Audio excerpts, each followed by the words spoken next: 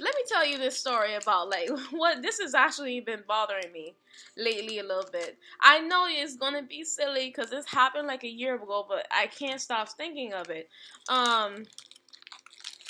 This is about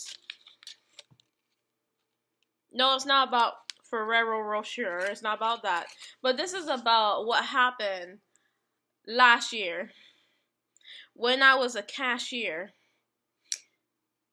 Now this story, like you guys are probably gonna be like, "Oh, this story ain't no big deal and all that stuff." But anyway, there's two guys, right?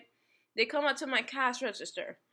They look like immediately. I thought that they looked like criminals. Like they look exactly like some type of criminals that you would see, like in the newspaper or something like that. They did something wrong, whether it was like some type of mob activity or something like that. But they were two like Latino guys, you know. One was darker than the other, so yeah. So one was tall, and then he was kind of darker than the other one, and then the other one was short, and he was older. And then I and I looked at them like they look like freaking criminals. Criminals. I can feel it. Like So when I was actually ringing them up, I I ended up putting the paper bag, not paper bag, but plastic bag down because like the where I work is kind of freaking ghetto. They don't actually have it like a neat little system where you can get the plastic bag. They have it so that the plastic bags are falling down, and then you have to take them, then you have to put them on the counter, then you have to do this and do that or whatever. So you have to straighten up all the time. And so like I put the plastic bag down where the other plastic bags were. What this guy did, the tall younger guy, what he did was he kept looking at the fact that like at that plastic bag, like he kept looking at it, like he kept checking to see if I actually hit him with the plastic bag. It was close, but I didn't actually hit him. As a cashier, I really noticed that. You know, and then I'm like, and I immediately felt that the younger guy, he was racist. I immediately felt that he was racist. Like he thought that he was like better than me. So I noticed he kept checking like if the plastic bag hit him, and now I'm looking at the plastic bag. I'm looking at him. I'm looking at the other guy. I'm like, these guys are definitely freaking criminals. This dude, he has like an anger issue, like for real. A really bad anger issue, and he probably would do something to me if we weren't in public. Because I can feel that he's kind of, you know, he's not right. The other guy, the older guy, he's just as bad, but he's probably not as like, he's just mellow. He's just more mellow when it comes to situations like this in public or whatever. I don't know. But so anyway, when the transaction was over, I ended up asking my manager, right, to go on break. So I ended up getting the card like this to the guy, and I'm like, manager, can I go on break? May I go on break or whatever? And so the manager was like the whole time he was like looking in line to see like if anybody was in line.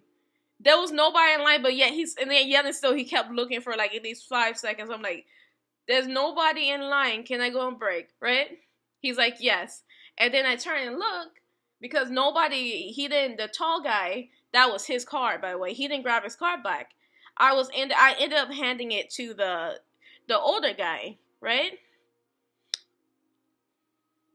And so I'm like, oh, and I hand the card to the younger guy, right? And I didn't apologize because, like, I felt that he thought that he was so much better than me because I'm black, you know? He was giving me some type of, like, vibe that he wanted to freaking hurt me. Like, you guys are probably like, oh my gosh, how do you know that I felt it. That's how I know. I felt it. That's the type of those are the type of mofos that if I had a gun, I would carry a freaking gun around, okay? Because I would not go anywhere along with any of them, you know? Alone with any of them. So, and then I handed it to the guy, and I didn't look at him in his face because I felt that he was pissed off. And so I looked at the other guy, and the other guy kept laughing, the older guy. He kept laughing. Like, and so they just walked away. I can tell this guy was pissed. The taller guy. I don't know their issue, but like, you see what I mean? Like, it's just that people. It's just like you just run into like so many people, and there's always just like a few people that just kind of act kind of off, you know. There's always just a few things, and it's like, I don't know why I shared this story. It's been on my brain for like a while, like 5 days now. I think I thought about it on and off for like 5 days.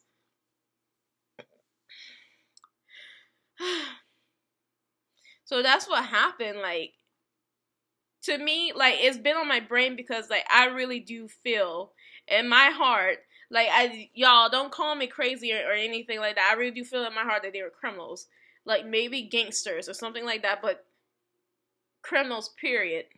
That mofo, or at least both of them, they would freaking hurt me if they could do it. If we weren't in public, I don't know. Like, you guys may go, oh, your feelings may be wrong. Maybe they are, cause I'm not perfect. But yo, that was just an experience. Like, the emotions were really strong.